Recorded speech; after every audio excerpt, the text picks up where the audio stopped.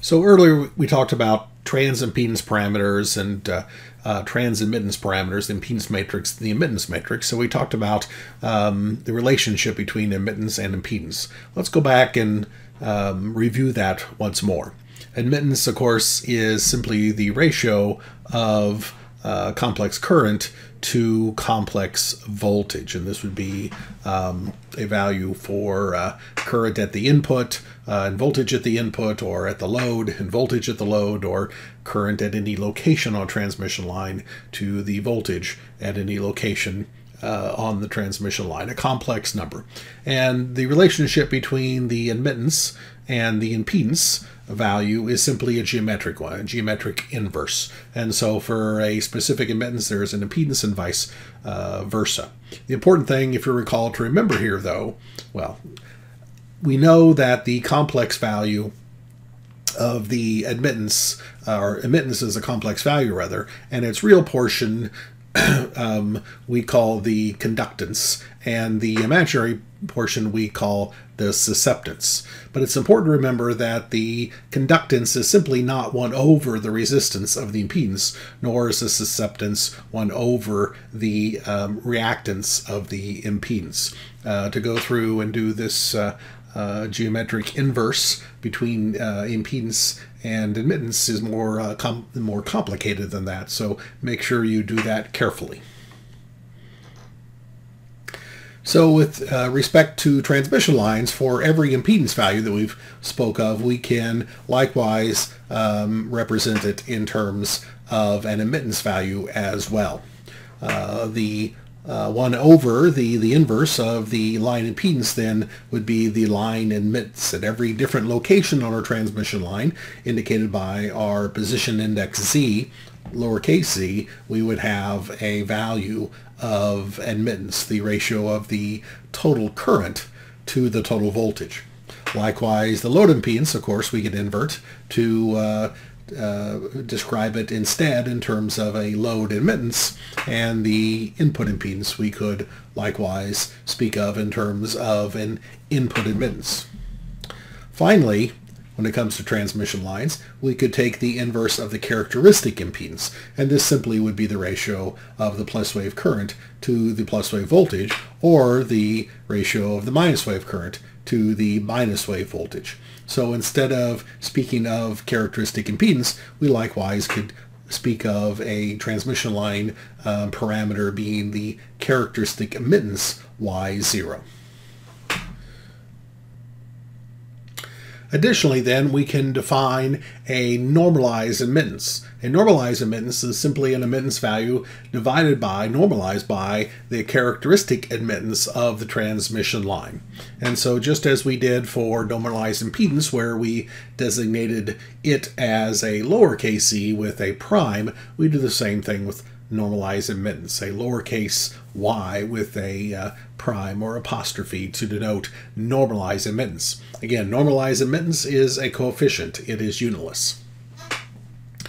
What we can show algebraically, if it's not apparent otherwise, is that the relationship between the normalized admittance and the normalized impedance is simply, again, the geometric inverse. 1 divided by z prime is equal to y prime. So there's a direct relationship between one value and the other.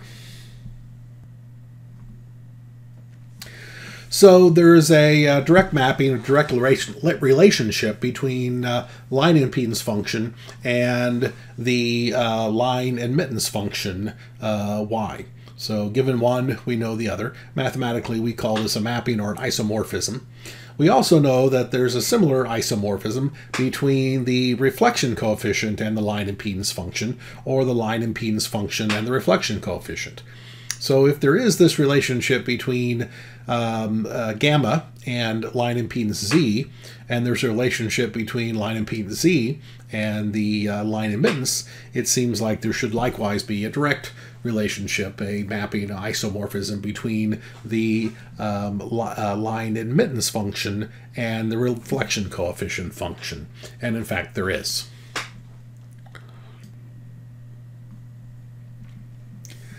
So it doesn't take much algebraic skill to show that the reflection coefficient function, which we write in terms of characteristic impedance and the line impedance, with our definition of line admittance, can be written instead in this form. And we look at this and we see a very similar relationship between reflection coefficient to line impedance function as we do from reflection coefficient function to line admittance function. The difference here is this -1 out front, and I should have made that more obvious in the text, maybe put a parentheses around this. This -1, remember, operates on a complex value. This result, reflection coefficient, is a complex value. So -1 we could write also as e to the j pi. In other words, a phase shift of pi radians, or 180 degrees, between that and the mathematical relationship associated with gamma and line impedance and characteristic impedance. And so we can say then that the line impedance function is related to the reflection coefficient function in this way, and we can invert that to show that the reflection coefficient function is related to the line impedance function with this result. Of course, we could divide all of the admittances by the characteristic admittance and write them in terms of normalized admittance, y prime, and in that case we would find we get this relationship between the normalized admittance and the reflection coefficient, and the reflection coefficient and the normalized admittance. Again, notice the minus sign out front here.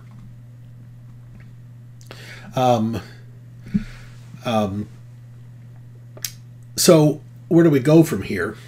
If we can go through and we can map contours of constant resistance and constant reactance onto the complex gamma plane, perhaps we could go through likewise and plot contours of constant conductance and constant susceptance on the Smith chart as well. Perhaps we could go through and take all of the Cartesian grid of a complex admittance plane and plot them into the complex gamma plane and come up with a new set of contours would allow us to write and solve problems where we express impedance not in terms of impedance but in terms of its inverse, the admittance, in terms of conductance and susceptance. And it turns out we can do that, and it turns out to be very useful to us in microwave engineering, particularly when we are adding together shunt elements. If we talk about impedance, the calculation becomes more difficult because we're adding impedances in parallel. But if we write them in terms of admittance, we simply add their admittances together if they are, again, in parallel. And the shunt structure in microwave engineering is more prevalent than the series structure. We typically have things that are more in parallel with each other than we do in series with each other. And so oftentimes mathematically it is very helpful and useful and makes things easier if we express impedances not in terms of their impedance but in terms of their inverse, in terms of their admittance. And so it's very helpful to have a Smith chart which will plot not the contours of constant resistance and reactance, but instead Smith charts that plot the contours of constant conductance and constant susceptance.